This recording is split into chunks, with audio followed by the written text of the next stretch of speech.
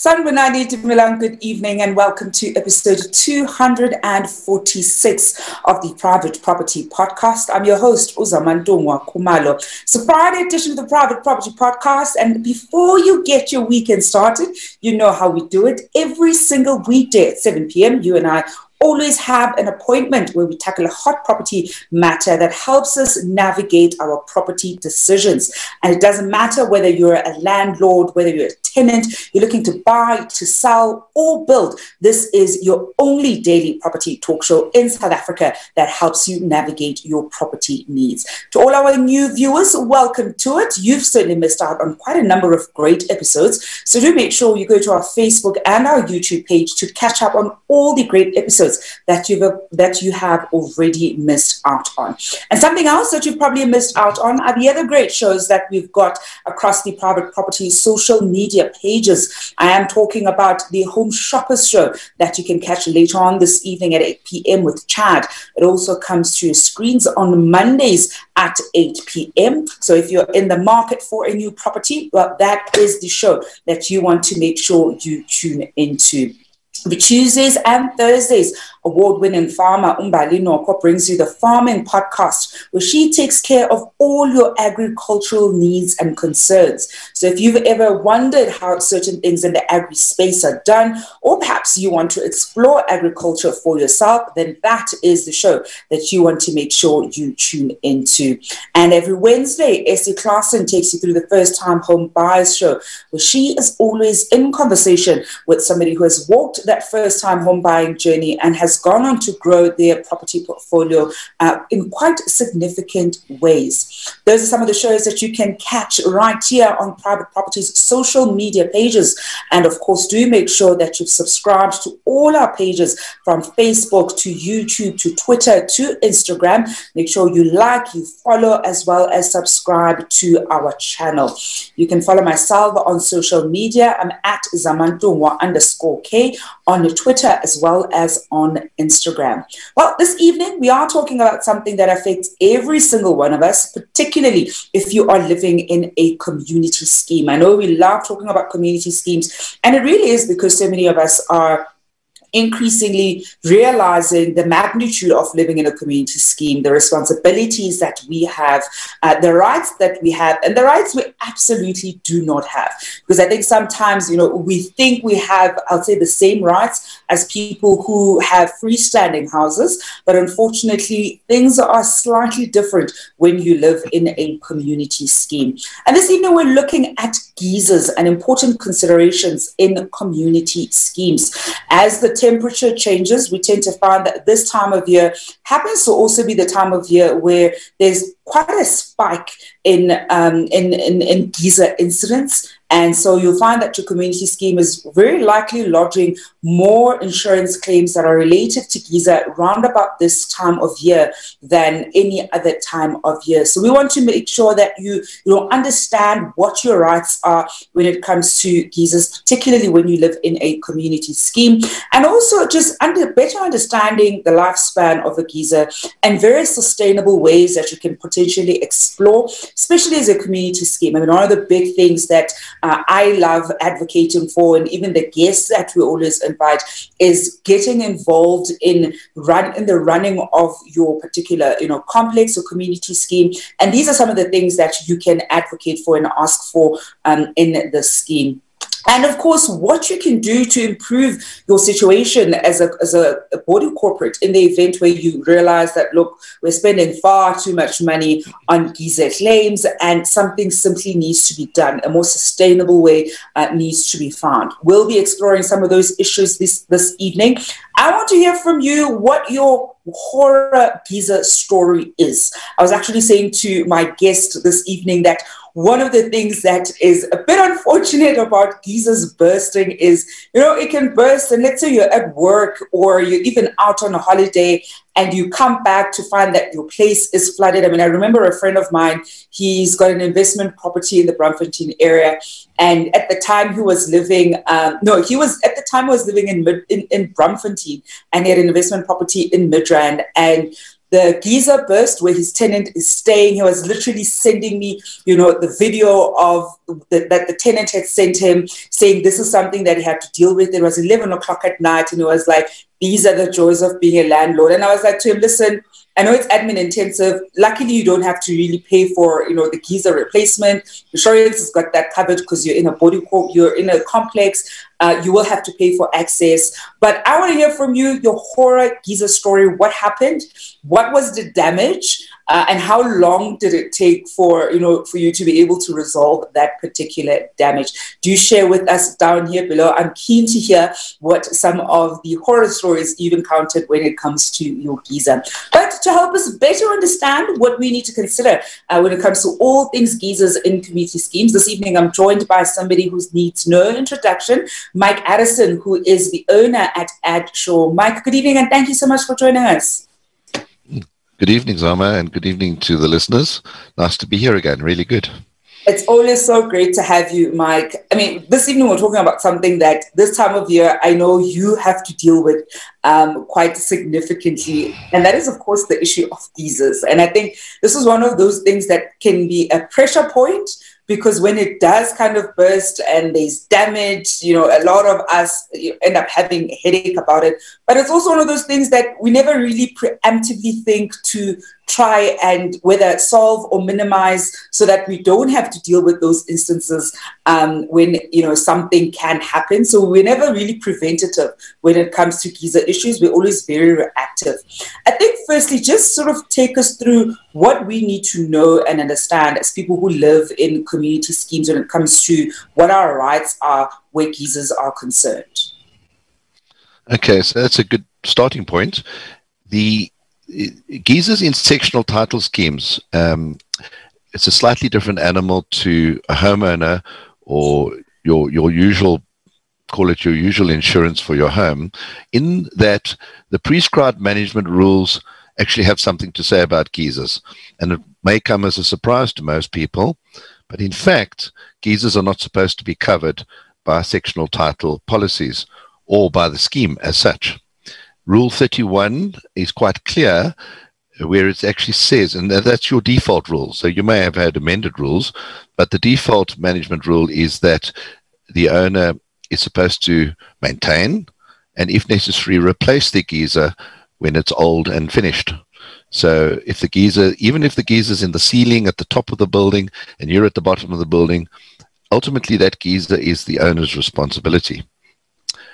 So that might come as a surprise to many people, because as soon as a geyser goes, you do hear a lot of demands being made by the owner. Because after all, the minute your geyser pops or there's water running out and you don't have hot water, all you want to do is get another geyser sorted out in there as quickly as possible so that you can have a hot shower tonight. So not enough attention is really given to it. So let me just take that back. So the owner's actually responsible before we talk about a right. With that responsibility does come a right. So your right is that you are actually responsible to attend to that replacement. So very often, if an owner phones the managing agent will say to you, as we had this morning, pop out and find a plumber and have it replaced. And once you've got the invoice, send it in to us and we'll see if the insurance will deal with it. So that's one way. But what has actually happened over the years, the banks entered the markets many years ago, and they brought in policies that included geyser cover. So it followed that there was an expectation for people who moved into sectional title that geysers would be covered when they were kaput or finished and had rusted through. And years and years ago, geysers used to last much longer and they used to be much cheaper, so it wasn't too much of a problem. However, these days, and inflation and the price of steel and components and everything has gone up over the years. It creeps up quite steadily, and geysers have become more expensive. The insurance companies, following the, call it the customer expectation, have put together a geyser product, which is actually a geyser maintenance section in a policy. So most sectional title policies, the leading ones, have actually slipped in a geyser maintenance, and that allows the owners to have their geysers replaced on the insurance policy up to certain limits. That's how they've just control it. You have an excess of, say, 1,500 Rand or 2,000, and you can have your geyser replaced up to, say, an 8,000 Rand limit. And that's generally what's in place at the moment by default, but it comes with its problems. You as the owner, however, should have a right to decide what sort of product goes in there for the 8,000 Rand. And very often, you know, people tend to take the, as we discussed earlier, well, somebody will sort it out for me sort of attitude. Get involved, you know, try and find out what's going in. You know, you might be getting the old cheapie going in there, and in 3 years' time, you're just going to have the same problem again. So I think you'll understand that you are actually responsible, but with that responsibility comes the right to have a say in what goes in there. And perhaps, you know, try and get the whole policy. When I say policy, I'm not talking about insurance policy here, but policy of the body corporate, you know, get a program in place where you can actually take better charge of those geysers. I am this evening in conversation with Mike Addison, who is the owner at Addsure, and we're talking about geysers and the important considerations in the event where you are living in a community scheme.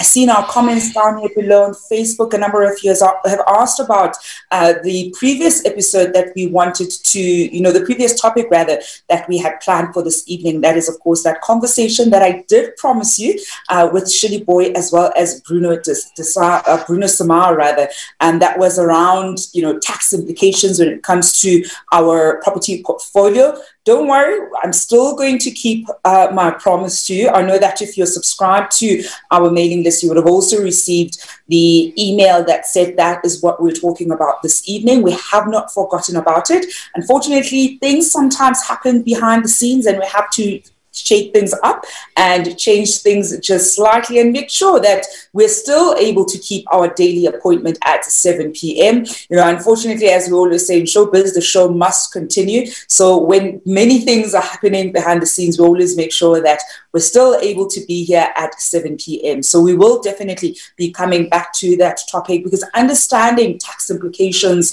to our property portfolios is such an important thing. I mean, I'm always the first one to talk about how I do not understand taxes. I have an accountant who handles all my taxes from business tax to personal tax, and it makes sure that I pay SARS for everything I need to pay SARS. And that SARS pays me back because it's also the joys of having a property portfolio is the opportunity to be paid by SARS. So we definitely are going to be exploring that topic and on more than one occasion because it's such an important one. So Mike, you know, coming back to our conversation and to our viewers at home, as I said earlier in the show, I want to hear from you your worst geyser story because I think this is one of those. I have my own, geyser story to share. I'll share it a bit later on in the show. But Mike, you've already touched on this, and I want us to explore it a little bit. And this is around, you know, the lifespan of a geyser, because as I was saying, one of the things that I've certainly noted, even where I currently live, is there's almost always a contractor's van outside, and almost every other week there's somebody's geyser that's being changed. Usually during the winter months, I see it more often, sometimes twice, sometimes even 3 times a week. And unfortunately, when you own a property, whether you're in a community scheme or perhaps even living, you know, in a freestanding, you tend to find that you are having a geyser issue every 3 to 5 years or so. And that may sound like a very long time, but it's actually not. I mean, if we were to look at, let's say, a car, so that's almost having to deal with a relatively major car issue. You know, almost twice before you pay it off, really, if you kind of stick to the contracting period of most car financing terms. So, I mean, how can we as consumers sort of find more sustainable ways of maybe picking the geysers that we choose or making sure that they just last longer? Because it's as much as we don't think about it as much because we don't quite feel the financial implications of changing a geyser, unless, of course, you know, the damage was so big that you're able to like quantify it quite significantly in rands and cents. And even though insurance does also pay for that, Sometimes the time cost, obviously, one can't pay that back. But what are some more sustainable and perhaps long-term ways can we try to kind of mitigate, geyser damage as much as possible? Okay, so that's probably at the heart of matters. So first of all, if you look at the geysers, you're quite right. I mean, this time of the year, particularly as you mentioned when you opened up, the geysers they do tend to go much more as temperatures drop, and there's during the time of the year like now, where the daytime temperatures are higher and the evening temperatures are much lower. And so there's fluctuations, and obviously that puts pressure on things that are about to go, especially for tanks that are under pressure. Now, most standard geysers are actually manufactured of mild steel, and I briefly explained this in a previous podcast but we only touched on it. But most are made of mild steel mild steel, and then they're glazed with enamel. And the inside glazing can chip, and obviously usually does chip by the time it's put into place. And they have what inside the geyser something called an anode. Now, the anode is supposed to keep the geyser going for a longer life. It protects the geyser. I'm not going to go into an in-depth explanation there tonight. And the function of the geyser is to self-sacrifice, and after about 2 years, you're supposed to replace an anode. Now, in all practical terms, in your own home, you might be more inclined to go and change it. It's in your garage or so on.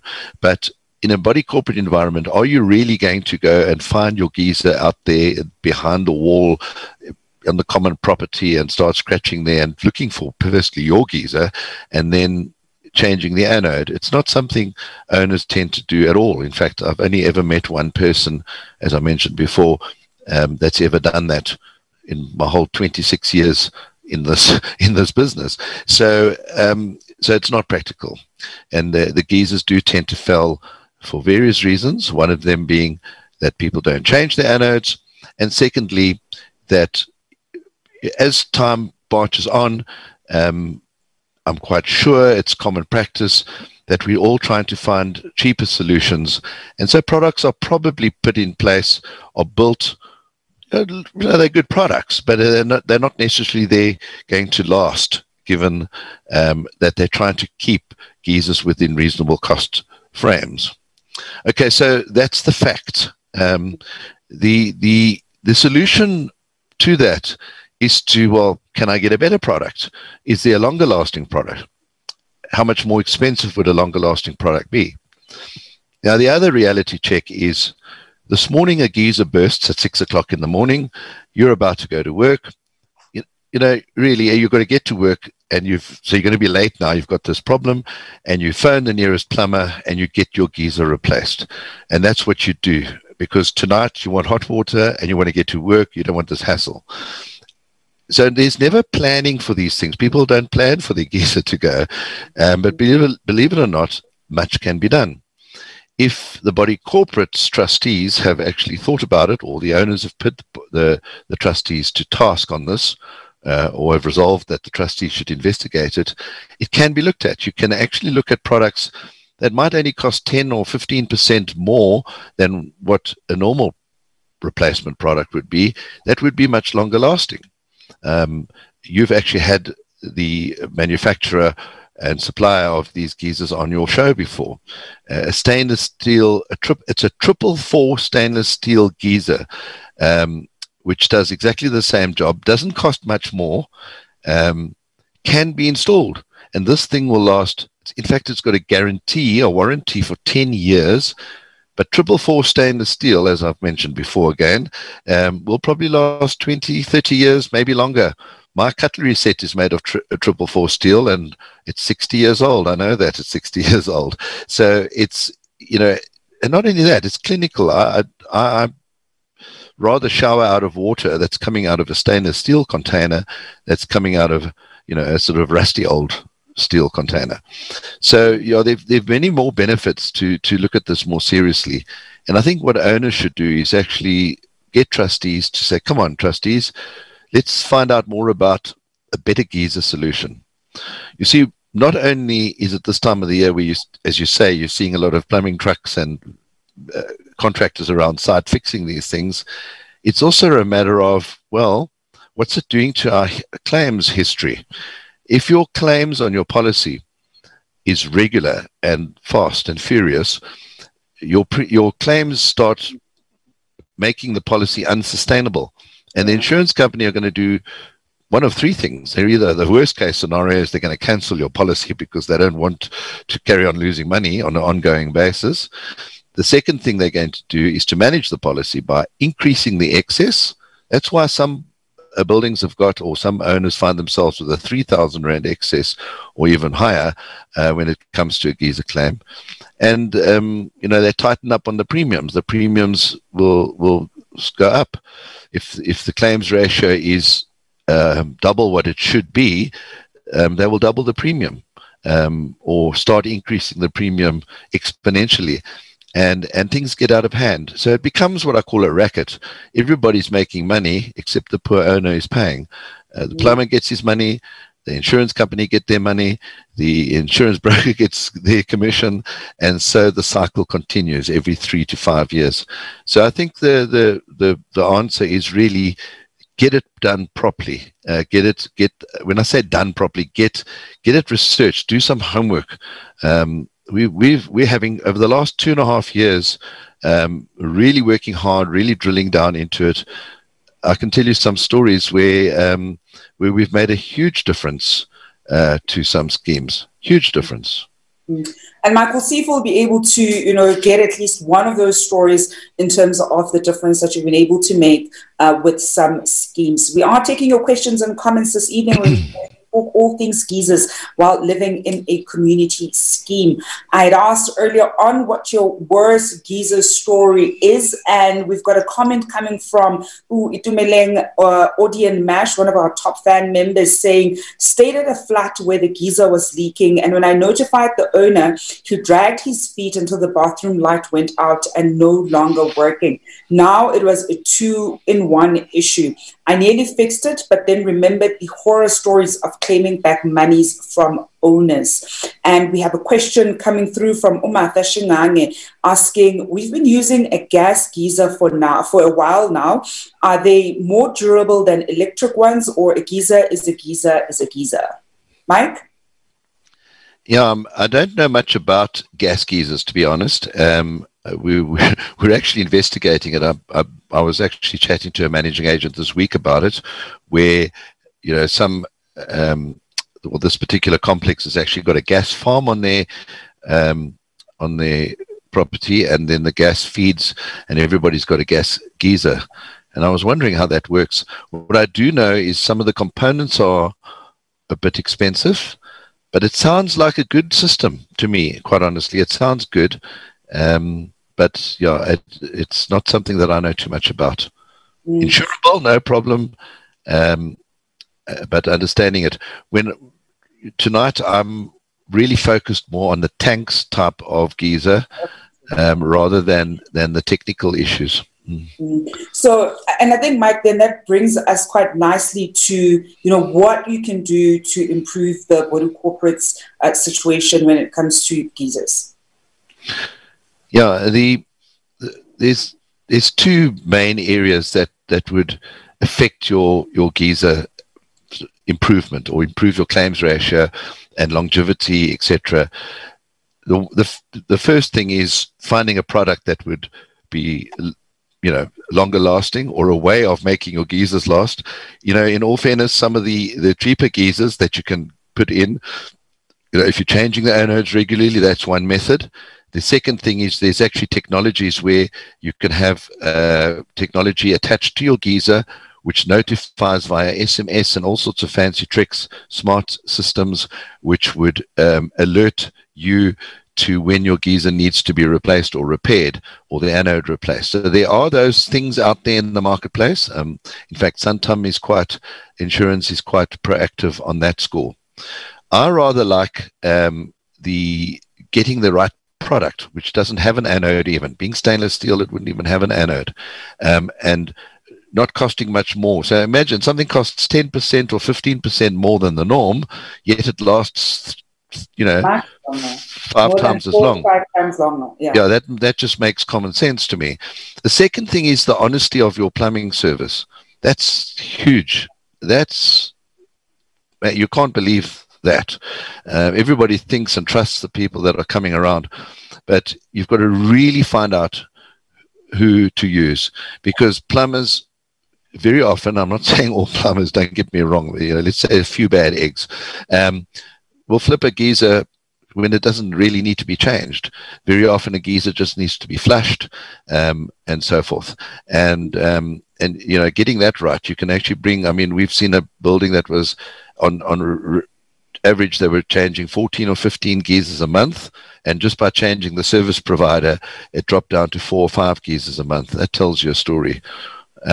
So those are the two main factors: getting the right product in place, you know, and the higher product doesn't necessarily mean an increase in premium. We've actually done a few policies with no increase in premium. What horrifies me, I saw a policy today which has a 10,000 Rand limit on the policy as it stands. Now they bring it to us to look at, and I'm saying, well, what geyser are you putting in for 10,000 Rand? Well, ordinary geysers. Well, the plumber must be making a nice profit, because you can have a stainless steel geyser for 9,800 Rand. So, you know, it's just a matter of looking at it a bit deeper and getting proper advice. I think that's key. Get an expert in. I've got a prime example from yesterday. It follows from yesterday. Michael Schaefer, some of you, I know you're regular followers, you watched last night's episode. Michael Schaefer from Zfin alluded to a scheme in Kempton Park. Glen Marais Park, to be quite exact, because I was at that very meeting, where part of the solution for the maintenance plan and sorting out, you see, if you get a team of professionals together, the Michael Schaefers, et cetera, to work with your trustees, you sort everything out in one shot. First of all, that scheme, no premium difference, no increase in premium. No, sorry, I must be honest. There was a slight premium increase there. Means that the geyser problem gets solved. The claims ratio is out of canter by a long shot, and it's going to have a detrimental effect on that policy. The whole scheme was degrading, as Michael explained, and the insurance will fall away if they don't fix it. It will be horrific. And the most interesting thing was, by bringing in your geyser expert, so we know who the geyser expert is. As I said, he's been on the show. He comes in as well, and he says, no, well, why don't we put the geysers on the roof? And not only that, we'll do solar geysers on the roof. Turn to Michael. So Michael produces a solution with finance. It's going to cost each owner 500 Rand a month for 5 years to pay for a brand new solar geyser on their roof. If you want to pay cash, that'll cost you 21,000 Rand. But the electricity savings, the average owner has an 800 to 900 Rand electricity bill. And it is almost confirmed that 60% of that bill is heating the hot water. So the 450 Rand electricity savings, okay, electricity savings alone, plus we can remove the premium for geysers, because we don't need to insure them anymore, because they're now brand new, 10-year guarantee and on the roof for 50 Rand a month, plus the excess of 30 Rand a month falls away. So they're actually in credit. If they put solar panels on the roof, stainless steel, no insurance, everybody's got a brand new geyser, and the savings in electricity at today's rates, never mind next year's rates, pays for the geyser. So, yeah, it's quite amazing what you can actually do if you just look further than your nose, instead of just rolling these geysers over and over and over. And it's definitely, you know, what Michael was making reference to yesterday, Mike, you know, around the issue of looking holistically at maintenance issues in a community scheme, and for trustees to be able to take a very long-term view in addressing some of the issues, and not just looking at counting costs almost one by one, right now, because it's become so important that certainly as trustees and even members of the body corporate, that we take a holistic long-term view in addressing issues in our community schemes, because the savings, as you've so nicely pointed out, can stack on in the months and obviously in the years to come. But before we wrap up, Mike, any final tips for our viewers at home when it comes to all things relating to geysers, when of course they live in community schemes? Yeah, I think, I know it's not the most exciting thing. We've got more interesting things to look at on a Friday night, I'm quite sure, than a geyser. But really, I think about next time you go to your AGM as an owner, because I notice, I try to have a look and see if I notice any managing agents on your guests when I'm attending and watching the show. I see it's mainly owners that seem to be here. So as owners, I think get involved. Don't just sit out there and complain about the trustees. Rather, encourage it. Even if you don't want to be a trustee, be proactively positive. Say to the guys, listen, I was on a show the other night. I heard about these geysers. I heard about these maintenance plans and the evening before. Can we look at this? Can we investigate? Find out about these stainless steel geysers. I'm not mentioning products here tonight at all. I'm just saying, contact your managing agent. Find out, where's the stainless steel? Where can I get it? Can we get hold of Mike Addison? Maybe he can point us in that direction. I'm not a plumber by any means. I'm an insurance broker, but I work with these experts and I can see the positive results. So I think from that point of view, as an owner, if you're a trustee on the show tonight, definitely go and find out. That's your responsibility.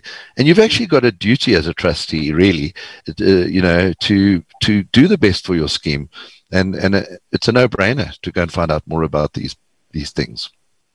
And Mike, that's a great place for us to leave it. I do want to echo what Mike is saying. Make sure you get, involved, be proactive. And if you are a trustee, explore alternative ways that your community scheme can go about, doing business, and more sustainable products that you can use for your community scheme. Mike, thank you so much for joining us. It's always such a pleasure to have you on the show. Pleasure. Nice being here. Cheers. Good night. Have a good weekend, everybody. Thank you so much. And that is Mike Addison, who's the owner at Addsure, and hoping he also has a very good weekend. Well, that's it from myself, Zamantungwa Khumalo, this evening on the Private Property Podcast. I am, of course, handing over to Chad at 8 p.m., who'll be taking you through the Home Shoppers Show before you get your weekend started. I do hope that you'll be enjoying the show until Monday evening at 7 p.m., hoping you'll be staying home and staying safe.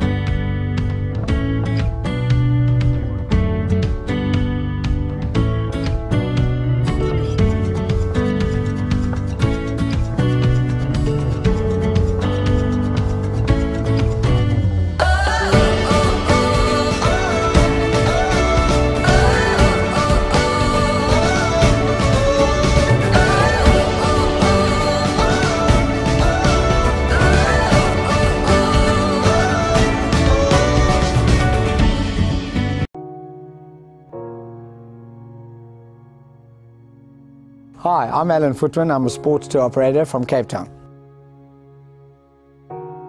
My family and I have been living in the southern suburbs for 21 years. What we love about the neighborhood is it's very family orientated.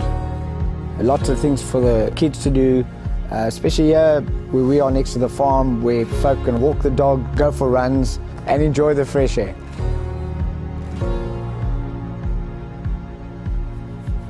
In the southern suburbs, we're lucky enough to have some of the top schools in the country, and on top of that we have the University of Cape Town, one of the most famous universities in the world. Newlands is a great suburb, all the sporting amenities, Newlands rugby ground, cricket ground, etc. Down the road at Claremont, lots of shopping centres for the kids and for the mothers to do their shopping. Fantastic pubs and restaurants around like Forries, Springbok Bar. Bishop's Court is full of beautiful upmarket homes. Kirstenbosch Gardens, National Botanical Gardens right next door. What attracted us to Constantia is the large open spaces. I've always wanted to be a farmer, and now I'm living next to Kruger Constantia Wine Estate, the oldest wine farm in the country, where you have fantastic wines, great restaurants, got the best of both worlds. My family and I have loved every moment of living in Constantia. We couldn't be happier, and this is our neighbourhood.